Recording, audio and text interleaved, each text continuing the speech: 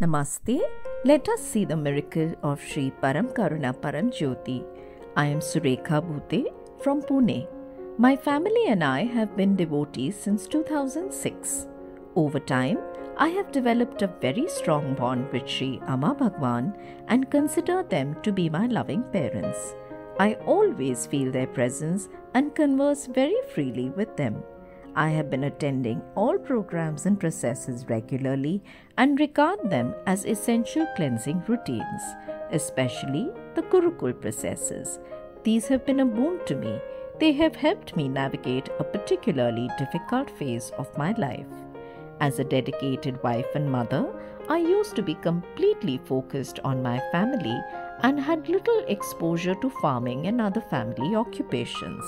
So when I lost my husband in 2021 and was expected to take over all activities and earn a livelihood for my family, it appeared to be a rather uphill journey initially.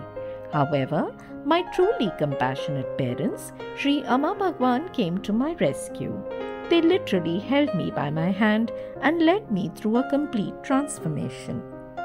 I was able to accept the situation completely and courageously took on all the responsibilities within a matter of 6 weeks.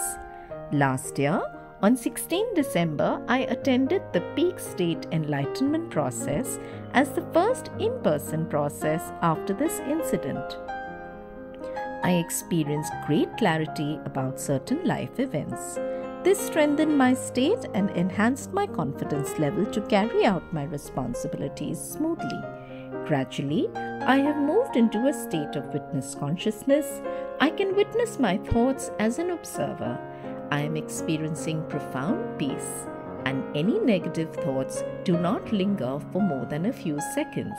I am completely at ease, overcome with a sense of surrender and trust that everything will be taken care of.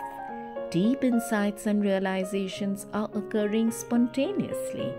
In February 2023, I attended the Navagraha Homa process at Satyalok, which further deepened my state. I am experiencing a state of causeless joy.